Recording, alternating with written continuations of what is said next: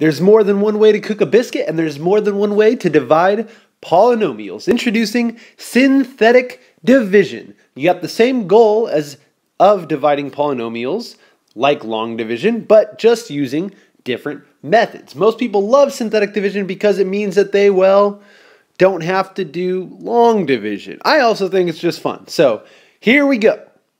First thing we do with synthetic division is set up a nice chart like so. It kind of looks like the division symbol, but flipped upside down. And here's our focus, the coefficients of whatever's being divided into. In this case, the coefficient of x cubed is 1. The coefficient of x squared is 2. Coefficient of the coefficient of x is -5. And the coefficient of, well, the term that has no x would be considered -6. Then we want to take whatever is dividing into that, here x minus 2, and we're actually going to take the opposite of this term. So since this is x minus 2, we want to go ahead and divide by positive 2. If it was x plus 2, then we would use -2 here. We're always going to take the opposite. From here, we're going to go ahead and follow the seemingly magic process, and you just do this process over and over again. What we do is we bring down this number, that's 1, and then we're going to multiply 2 times 1. That gives us 2. Then what we're going to do is add these together. 2 plus 2 is 4. Then I have 2 times 4. That's going to give me 8. Then we've got -5 plus 8. That's going to give us 3. Then we've got 2 times 3, which is going to be 6. And -6 plus 6 is going to give us 0. Here's what we do with these numbers. This is basically saying, and it seems a little mysterious, but when we divide this polynomial, this whole thing with all the coefficients, by the x minus 2 that we were working with, x minus 2 we were working with before, these are going to be our new coefficients of our answer. So this is actually going to be our answer with the coefficient of 1, x squared, plus 4x, plus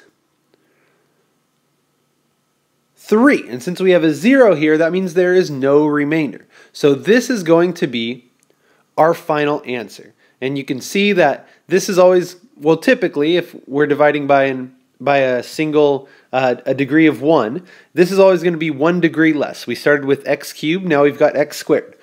So this, x cubed plus 2x squared minus 5x minus 6 divided by x minus 2, setting up those coefficients, bring down, multiply, add, bring down, multiply, add, bring down, multiply, add, gives us our coefficients of our answer, in this case x squared plus 4x plus 3. Next example, 3x cubed plus x squared minus 2x plus 4 divided by x plus 1. Alright, we're going to start with our chart, move on to our coefficients. It's going to be 3, 1, -2, 4. Then we've got our x plus 1. We're going to use the opposite of that, so -1. Then we're just going to proceed with our little magic process. That's going to be 3, -1 times 3 is going to be -3. Then we've got 1 plus -3. That's going to be -2. -1 times -2. That's going to be +2. Then we've got -2 plus 2. That's going to be 0. -1 times 0 is going to be 0. Then we've got 4 plus 0 is going to be 4. Okay, from here we've got our 3. That's going to be 3x squared minus 2x plus 0. Now since it's a plus 0, we don't really need a plus 0 because that doesn't mean anything, so I'm going to take that out. Now this 4 here, this is new. This 4 is our remainder. Now think back, what did we do with our remainder when we used long division? Well, we added that, so we're going to say plus 4 divided by whatever we were originally dividing by, which in this case is x plus 1. So this is going to be plus 4 over x plus 1. So that's new. Make sure you note that. Whenever you have the remainder here, you're just going to add that and divide by whatever your original divisor was. That gives us a final answer, 3x squared minus 2x plus 4 divided by x plus 1. Challenge time! All right.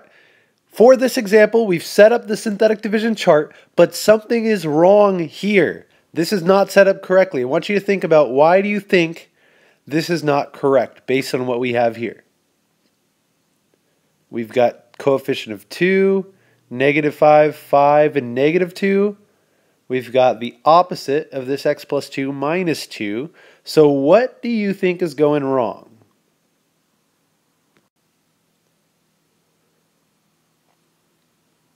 Okay, so our error actually lies right in here. We need a 0 in between the 2 and the -5. Look at that lovely 0. All right, if you thought that there needed to be a 0 here, you were absolutely correct. If you didn't get it, that's okay. And if you didn't try, then get your life together. Come on. All right, this 0 coefficient actually goes for the x cubed term.